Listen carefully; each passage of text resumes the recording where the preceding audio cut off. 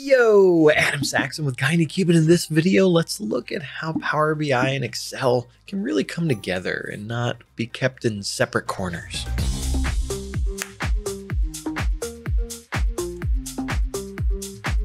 If you're finding us for the first time, be sure to hit that subscribe button to stay up to date with all the videos from both Patrick and myself. Okay, we've been going around to a few conferences lately, and that in itself is amazing just because of the times. There's been conversations that have come up, and I've made a few jokes about, we do all this work inside of Power BI. We bring in the data, we do best practices, we get these amazing reports just to do what? For someone to export it to Excel. And I get a couple chuckles in the room. That's because everyone knows that I'm right. Everyone wants to work in Excel. Why? Because their comfort level with Excel is way up here, and their comfort level with Power BI may be lower, right? Because it's newer, right? They haven't been using it as long. Let's be honest. Excel's been around forever. Everybody knows Excel. And that's what they're comfortable with. And that's where they want to go tinker with the data instead of tinkering with it inside of Power BI. So I wanted to spend a few moments just to make sure everyone's aware of the options that you can use to avoid exporting your data. Ooh. All right.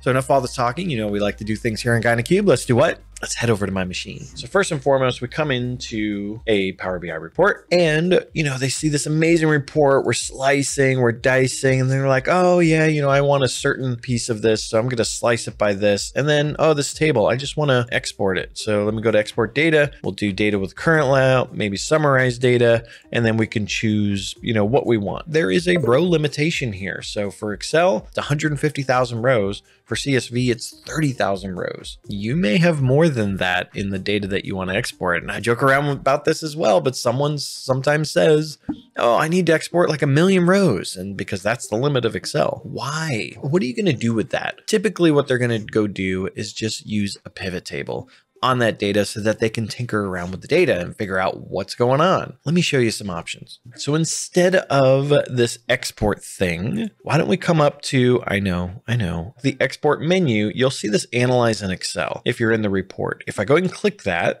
it's going to create an Excel file. Open in a web, just to open it in the desktop client. Let's enable the content. And yes, we trust the provider here. And what you're going to see is that it actually directly connects to the data set of that report, at which point you'll see it's got all the measures, it's got all the dimensions, and everything is here, and we can slice and dice. So let me come down, let's do sales country, we'll do rows, and then we'll come up and we'll say total sales amount. And now I've got this data here. I can slice it and dice it. I can add a slicer. I can sort it. I can add other items as part of this. So let me add year. And so by year, we can do that. And now I can collapse and expand. These are all things you can do with that data model that's already created, right? So I can already utilize the data that's been curated, the measures that exist. I don't have to tinker around and do some extra things and break things, right?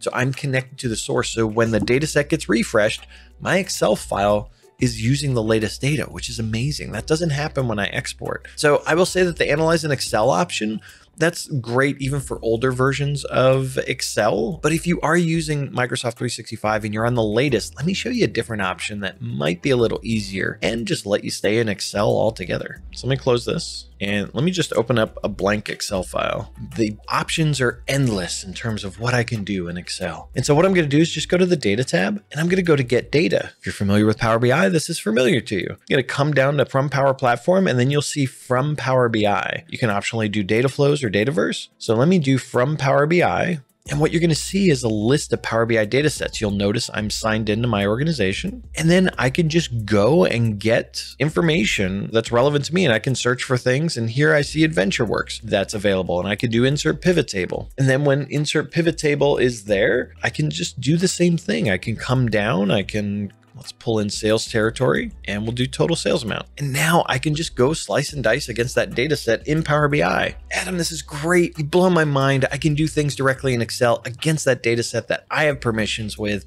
Everything's great. I don't need to export, except wait, I think I do need to export. And maybe there's another reason that you need to export. If you do have to do it, there is an option inside of Power BI that will let you export to Excel with more than just 150,000 rows. Let me show you that. Let's go back to Power BI. And I'm going to go to this Data Hub thing. I don't know if you played around with this. This thing's pretty cool. Data Hub comes up. Look at all these things. So now let's go ahead and I'm going to pick my certified AdventureWorks. And when I go to the ellipsis, you're going to see an option here. It says create formatted table. Realistically, this is a paginated report, but it's all done through the UI. So you don't need to learn another tool. And I can go ahead and just add certain things in here. I can say, hey, I want total sales amount. Maybe I also want total quantity and total freight. And then you can break things down and change some of the, some of the items. Maybe I want to do contrast alternating rows. And then you can go and export it to a bunch of options. And if you want to learn more about formatted tables, check out the video that Patrick did talking about formatted tables to give you an idea of what's available there. Right now, as of the recording of this video,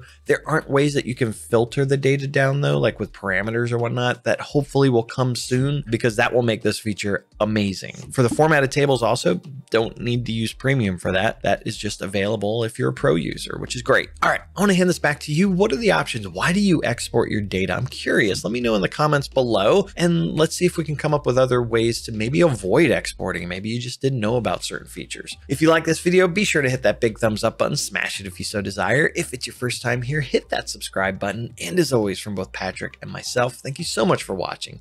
Keep being awesome, and we'll see you in the next video.